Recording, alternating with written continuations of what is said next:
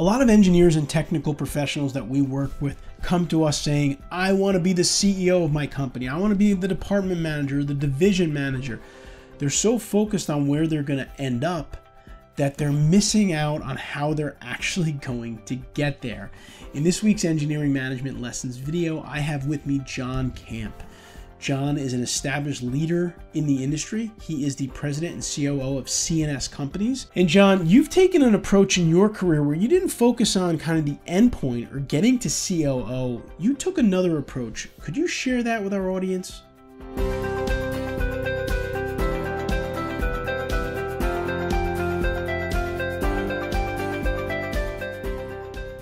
One thing I never did, it just kind of my natural approach to things. I never look too far out ahead of things. For better or for worse, I'm not a planner.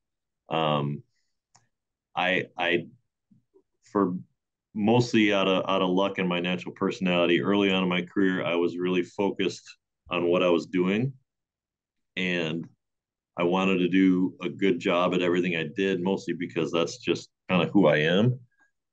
And right, so if you do that, if you focus really intently on what you're doing, do a good job, not overdo it, but do the job that's necessary, focusing on creating value in that one space.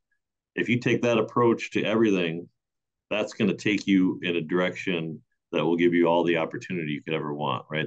If you focus and do well on every task that comes to you, and then allow yourself to be given larger and larger tasks, that's going to happen, right? If you start doing things well, people are going to know about it.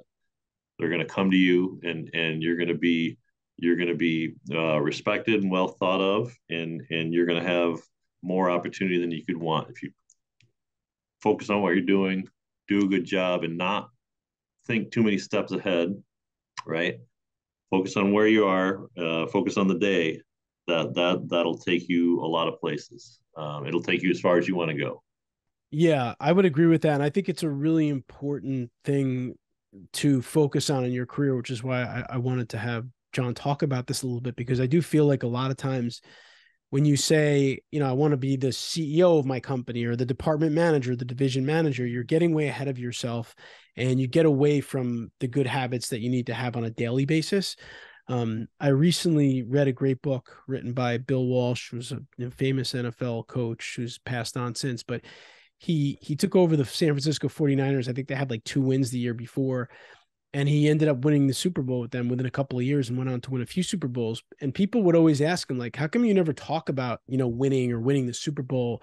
Because basically his belief was, if we develop good habits through every level of the organization and we're doing them every day, then on Sundays, the score is going to take care of itself and we're going to win and we'll end up getting to where we want to go. And I feel like that approach is very similar to the approach that you're saying, which is show up to work every day, be the best at what you're doing, drive a lot of value. And if you do that, then, the score will take care of itself in terms of where your career is ultimately going to go, because there's going to be a lot of opportunities there for you. And I just think that a lot of professionals I talk to are, going into their reviews and saying, oh, I want to get to this level. How do I get to this level? How do I get to this level? And it sounds like for you, John, that has obviously worked pretty well. Yeah, winning a Super Bowl or rising to a high level in an organization, it's not about chasing shiny objects or trying to skip steps, right? You have to build every layer on the foundation below it. Otherwise, it's just not going to work, right? In any consulting firm in our industry, there are a lot of smart people, right? They know what you're capable of. They know what you're made of from a personal standpoint. They know how you behave. I mean, there are no steps to skip, right? If that's your mindset, if you're only focused on the goal and not the process of getting there, your chance of success goes way, way down. Well, John, thank you so much for taking some time to share this advice with our audience. We really appreciate it.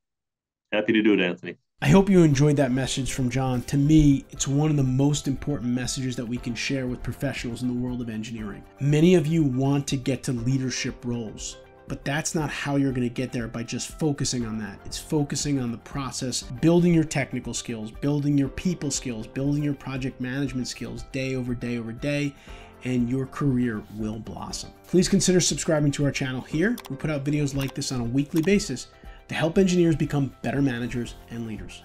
I'll see you next week.